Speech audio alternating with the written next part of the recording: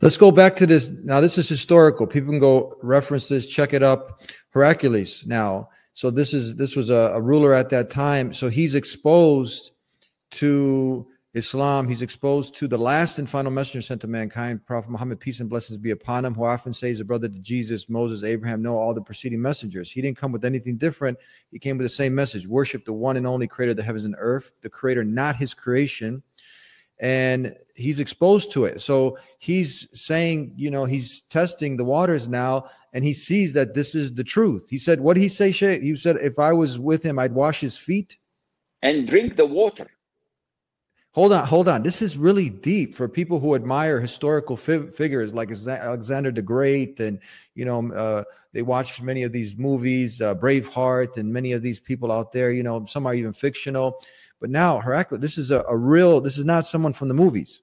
No, the guy gathered all of his priests and monks and head of church, and ordered his guards to lock the door, and he recited to them the stories, and he recited to them some of the verses on Isa, peace be upon him, Jesus Christ, and his mother, and his miraculous birth. And the priests and monks started crying until their beards were wet. Christians, these are Christians crying now because they're hearing the Quran. They are hearing the Quran, and Heraclius is setting up this meeting now. Now, so after that, after he saw them being so emotionally moved by the truth of the Quran, he said to them, so what do you think? Should we follow him? So he just was testing the water in a positive way. They immediately overturned because their love of power and love of wealth kicked in. She said, and they started rebelling against him. No, we will not do this, and so much chaos and shouting and disturbance. And he knew this. This is why he locked the door from the inside. So he said, no, calm down. I was just testing your iman, if you're real believers or not. And everything went back to normal. So when this reached the Prophet ﷺ, he said in Arabic, ضَنَّ بِمُلْكِهِ الْخَبِيثِ. Oh, this wretched person, he was favoring his wealth and power over Islam. That's why he would not give it up. Wow. This was unlike the reaction of the Persian leader who torn the letter of the Prophet ﷺ and rejected even to reply to him. Because Heraclius gave the messenger who came a gift and a concubine and some jewelry back to the Prophet as a form of honoring respect. He showed some respect. Yeah. To the level, Sheikh, of he said, I want people to imagine this. He said, if I was with him, I would wash his feet and drink that water. Yes, because all Christians know of the one that Prophet Isa, Prophet Jesus, peace be upon him, gave the glad tidings of his coming. And they knew that there was someone coming to fix the world, and Jesus Christ said this in the Bible, and he said that he'll come after me. He will speak not from his own self, but he will speak from, I'm not a biblical historian, so I'm not Zakir Naik either. So you go ahead and check it out. Can you get him on the phone real quick? I wish. Seriously, I can, but not at the moment. So, you find evidences that are beyond doubt that they knew there was someone coming, and we know who this someone is, and we can see it through his track record. Akhi, just open your eyes. What do people hate about Islam? There are those who have enmity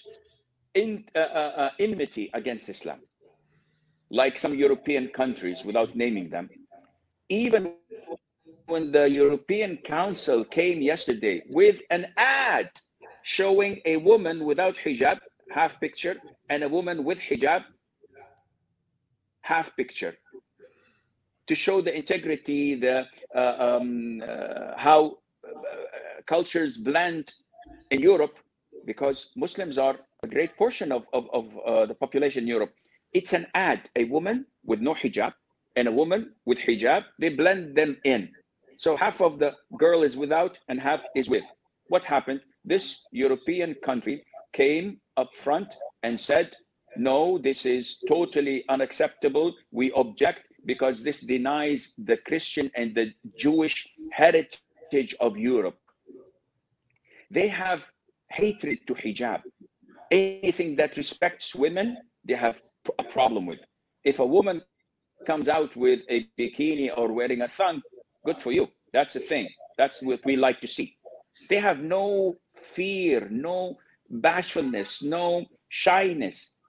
They hate Islam, full stop. So you wear a beard, cut it. You wear a hijab, take it off. When Corona came, people started wearing the mask. They were shocked. What can we do? They're wearing niqab legally. They couldn't do anything about it. But when it's out of your conviction, out of your belief, out of your religion, no, we have a problem with that. So these are great examples for Morgan Freeman or whoever else. Doesn't matter. The message is open for everyone.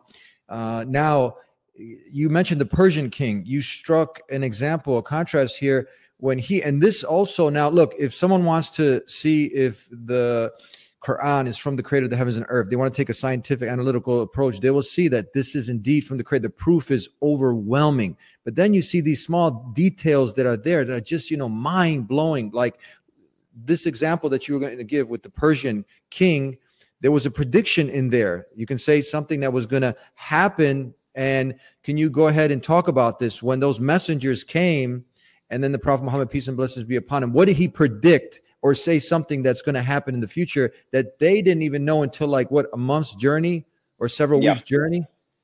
When the messengers came and they told the Prophet, and he told the Prophet, it was one messenger, and he told the Prophet that this is what the Persian emperor did. He torn your letter, unlike what happened with the Christians who honored it and sent with the gift. What was in the letter? What was the letter about? For people that don't know, what's in the letter? The letter was simply stating that peace be upon those who follow the guidance of Allah Azza wa Jal. Come to Islam and you will be rewarded for yourself and for all those who follow you. And if you do not accept Islam, the message of Allah, which is to believe in monotheism, which to believe that the Prophet Muhammad is the messenger of Allah sallallahu alaihi wasallam, then you shall be punished for your sins and the sins of those who follow you. So it's a call to Islam. It's an invitation sent with a messenger. So he, out of arrogance, out of pride, he tore it up and sent the messenger back. When the messenger came back to the Prophet and told him, the Prophet said two words, مَزَّقَ اللَّهُ مُلْكَهُ. He said, may Allah tear his kingdom. And on that particular day, which the Muslims came to know a month or so later when the news came, on that particular night, this emperor was killed and he had no male offspring. So his daughter took his position in leading the country, which led it to go downhill. And we all know how they were conquered by the Muslims.